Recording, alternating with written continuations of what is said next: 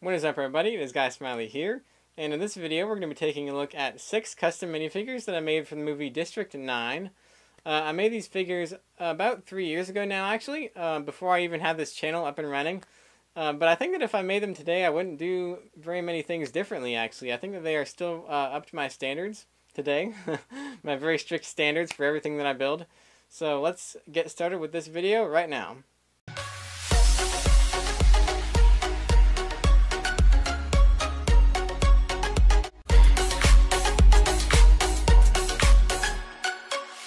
Alright everybody, here are the first 2 figures that we're going to be taking a look at. We have Wilkus, the human who was infected with the alien spray can of something that I don't know what it was in the movie.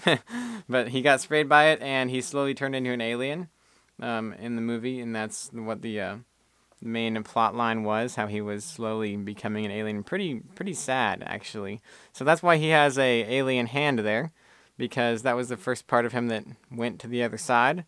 It's a CMF, a collectible minifigure series hand from the Fly guy in the Halloween series.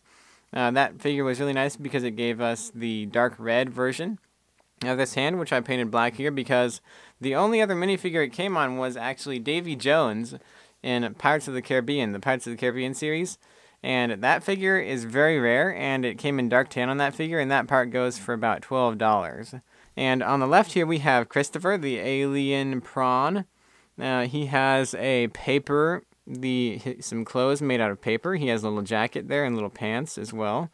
And his head is made of Sculpey. It's not the most optimal sculpting clay to sculpt with if you want to make a Lego piece, because it is very delicate and it is very breakable and brittle once you bake it in the oven. So I would not recommend using Sculpey if you want something that's you're going to want to like take off and place on other figures or play with a lot. But it does work if you just want something for display, I guess. But it's just really hard to work with too. It's not a pleasure to work with. As you can see, one of his antennas already broke off there a long time ago, and I lost it, so I never got around to making another one. But he is really cool. He's painted all in this this kind of dark tan color with a black wash all over. He's using some Battle Droid legs for his Battle Droid body, and Battle Droid arms, except for the one that's holding the gun. The arm that's holding the gun is a skeleton arm. It's just a Lego skeleton arm that has the hand going the opposite direction so that he can hold the gun upright. And the guns are actually, this one is a 3D printed gun. This one is a pretty hard to find gun, but you can get it from Shapeways on Jonathan's Battlefield Bricks shop. I think that's the name of the shop. It'll be on the screen right now. It's on Shapeways, and they make 3D printed guns. I also bought this one was originally black. It's in the black detail, and I have another one in black detail as well that you can see now. That one is one like this, but I did not want to paint that one because I decided to use the brick arms one because I like the way it looks a little bit better. It's a little bit more accurate, I think, to what the actual gun looked like. And I got another one of these guns in white, the frosted white, which is a little bit more expensive, and I have not painted that one yet. So I started off with the cheaper material to do my first try on, but my first try turned out to be pretty good, actually, as you can see there.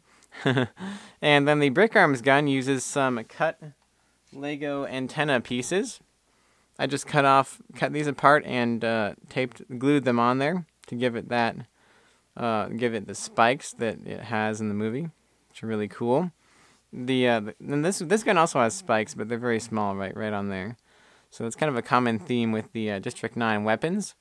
And the head to Wilkus is just a Harry Potter head. Wilkus, the figure himself, doesn't have much customization except for the painted hand. Because I thought that combos, just regular parts, worked pretty well for him. He has a Harry Potter, it's from, what's his name? Victor Crumb. It's the Victor Crumb head from the old Harry Potter series. So, yeah, I think that's just about it for these figures. They turned out pretty well. I really like the guns, especially.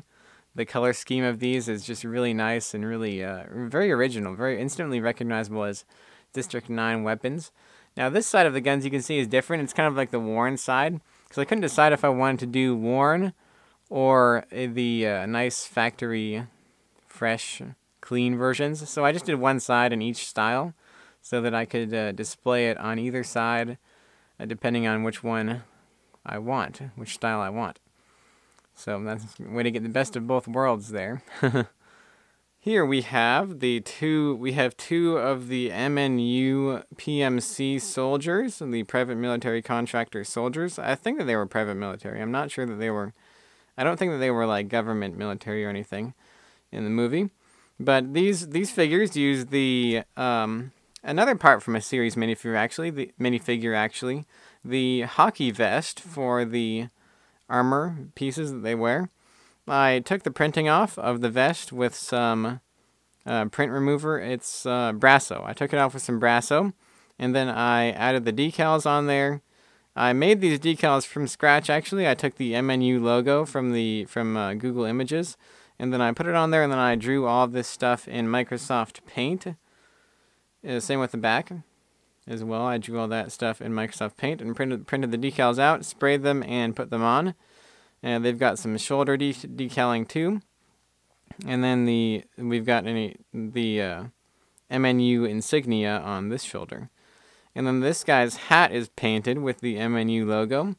And then their guns are also painted as well. These are like the worn versions. I used some black wash on there to give it a very worn and dirty look. And they've got the MNU insignia, the letters on the stock of the gun on both sides. You guys can see that probably if you look right in there. It's on both sides. And yeah, that's pretty much it for these guys. This guy's hat is not Lego. It's actually a minifig by Minifig Cat. They make all of the custom minifigure military parts. A lot of custom military parts, and they make some really cool stuff. And these sleeves, by the way, are from Tiny Tactical. They're the 3D short sleeves that they sell. You can either get bonded to the arms, or you can get them separately and put them on yourself. Next we have this MNU SWAT team kind of guy.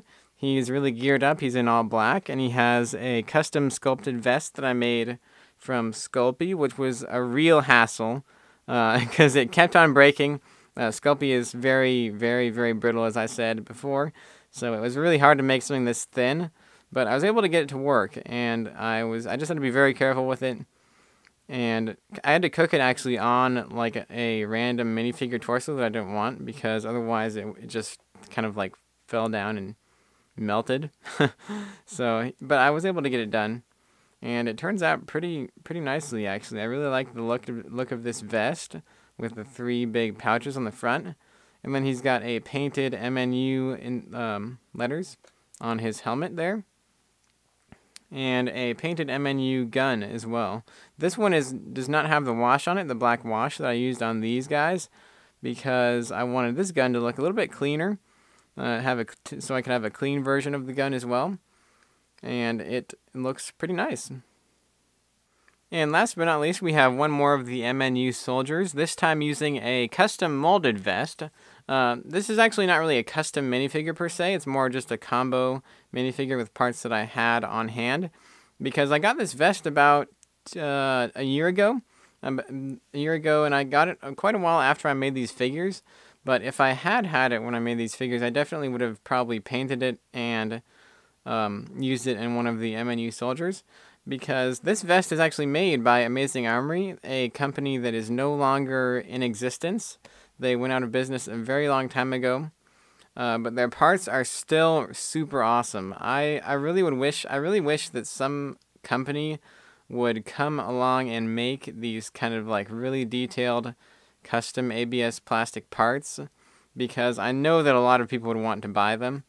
And they just look so awesome, in my opinion. We can compare it to the ones that I actually made right here. I think that the ones that I made are pretty well representative of the way that the vest looks, considering that these are really hard to find and you can't get usually more than one of them. It's very hard to even find one nowadays. But I think that these vests work pretty well if you don't have these. But certainly these look pretty a lot more detailed and accurate than these do. And finally, here is the completed lineup of all the figures that I made. These guys look pretty awesome together, even if I do say so myself. Even considering that I made them 3 years ago now, they still do look pretty dang cool when they're all lined up like this with all of the figures from the movie. But I think that is going to be it for this video. Let me know in the comments what you guys think of these figures. Do you guys like them? And let me know if you guys have ever made custom figures before from a favorite movie of yours that you have watched. District 9 is not really my favorite movie, but it was a very good movie. I watched it a very long time ago. I might have to go back and watch it again sometime. And don't forget to like the video, subscribe to the channel, and I will see you guys in the next video.